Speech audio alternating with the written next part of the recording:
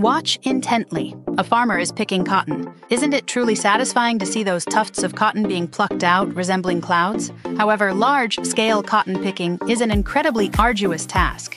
Even an experienced cotton picker can only harvest a few dozen pounds daily. Luckily, machines have now taken over the cotton picking process. When a cotton harvester rolls through the fields, it can not only swiftly pick the cotton, but also bale it. Cotton is a fibrous crop that looks like a flower yet isn't.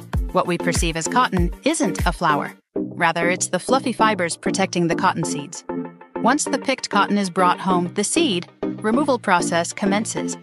After all the cottonseeds are removed, the well-known cotton fluffing process begins. Here, a highly vibrating taut bowstring softens the cotton wool and removes extra impurities.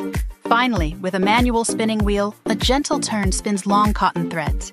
These threads, propelled by the loom's shuttle, can create cotton cloth with great sweat, absorbency.